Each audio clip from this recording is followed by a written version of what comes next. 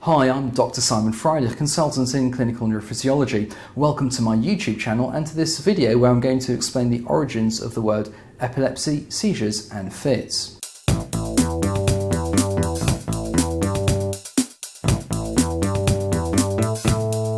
The word epilepsy first appears in the written works in about the year 1578, where a gentleman called Henry Light was translating a Flemish botanical text with various herbal medications for epilepsy, and instead of using the previously known term of falling disease, which I'll come back to soon, used the word epilepsy. So this is the first time that it was used. The word epilepsy itself is a Greek word which generally is translated as a seizure. However, if we look at the actual etymology of this word and pull it apart, we see that the word epi means upon, and lamvanin, which is the original word where it came from, means to be taken hold of or to be taken possession of. And this harks back to the unfortunate position that society had for centuries, millennia even, that epilepsy was some form of spiritual possession. Prior to that, it was known by quite a variety of names. So for the Greeks, they used to call it the sacred disease, in keeping with this origin of spiritual possession. It was only in the 5th century when Hippocrates came along and he realised that actually it was a brain dysfunction, and he decided it would be far better to call it the Great Disease. Now this was unfortunately largely ignored, and people kept on thinking about it being some kind of spiritual possession until the 17th century, when JeanMartin Charcot came along and realised that people with epilepsy were being lumped together in various hospitals in Paris who had had schizophrenia or various forms of insanity, cognitive dysfunctions, you name it, and he realised that actually these were entirely separate. Interestingly though, coming back to Hippocrates and his concept of the Great Disease, this actually is somewhat preserved today when we talk about a grand mal seizure, grand mal seizure, which directly translate as a great malady, a great disease. Fast forwarding onto the Roman period, following the Greeks, epilepsy was known by a variety of names. So one of the more important ones, and certainly one that stuck, was morbus caducus, the falling disease, which is what was known as in England as epilepsy until 1578. It was also known, interestingly, as morbus comitialis, which is the disease of the assembly, and that harks back to a tradition where if someone had an epileptic seizure during a public assembly when they were discussing something, it was seen as a bad omen from the gods, and so they would have to stop what they were discussing and go for ritual purification. The other names that it was also known as was morbus sacer, which is the sacred disease, which is what the Greeks knew it as, and also, unfortunately, morbus demoniacus, which is the sort of devil's disease.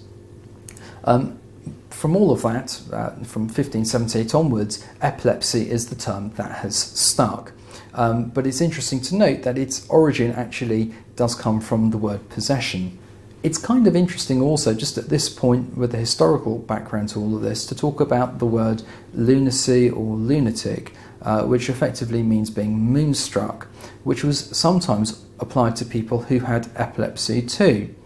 So how does this come about? If we look at the very earliest talk in literature about epilepsy, there is an ancient Mesopotamian language called the Akkadian texts, which talk about this and associate epilepsy with their moon god.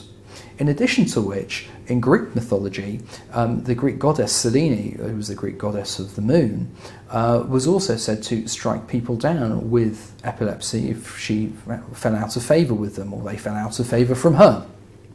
So why is there an association between the ancient texts of epilepsy and the moon? So there's always been an ongoing debate whether there's a relationship between epilepsy and moon cycle. We've now been able to establish that it's luminosity of the moon which is important rather than the phase of the moon. So in other words, if you have got a full moon but it's cloudy, then that does not increase the chance of a person having a seizure. However, for those who have their seizures provoked by sleep deprivation and it's a very bright full moon and that's disturbing their sleep, then that can actually provoke a seizure. And so that probably harks back into this ancient association between the moon and epilepsy. Let's talk about the word seizure. So seizure is an interesting word too. It comes from an old 13th century French word called Seizure, and actually harks back to a feudal system and the legal act of possessing a property. Even today, the word seizure is used in relation to seizing property, property seizure. And again, this kind of harks back into this notion that people with epilepsy used to be considered to be possessed by things. It only really turned into medical use in the 1770s, where it was actually used as a sudden attack of illness. And that's where it became the sort of medically sterilised use that we are now used to today. The final word that I would like to talk about is the word fit. Obviously, this is a word which has many meanings, and when I was researching sort of the definitions of epilepsy in the previous videos, and of course you can, look at them by clicking on the iCard above, recommend that you do so. I saw on a variety of patient forum groups that people do not appreciate the word fit to be used in reference to the episodes that they have. The word actually comes from the 1540s as being used as a sudden attack, and if we go a little bit earlier on in time, the ye olde English form of this was fit with two T's and actually meant a conflict or a struggle. So it's kind of ironic in a way that the word that people perceive as being pejorative, because we use it today in a fit of rage, a fit of anger, with regard to epilepsy, is probably the most sterile of the lot in terms of its history.